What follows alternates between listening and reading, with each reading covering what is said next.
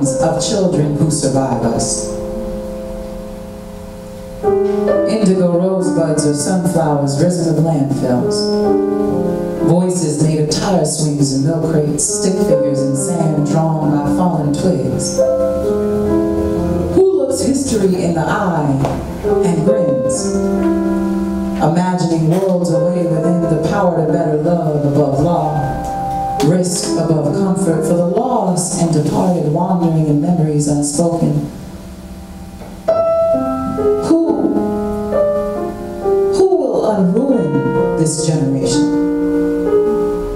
Their right to bloom, brilliant, stumble or fall, enchanted by tomorrow's. Here's to the kids who live in Liberty City.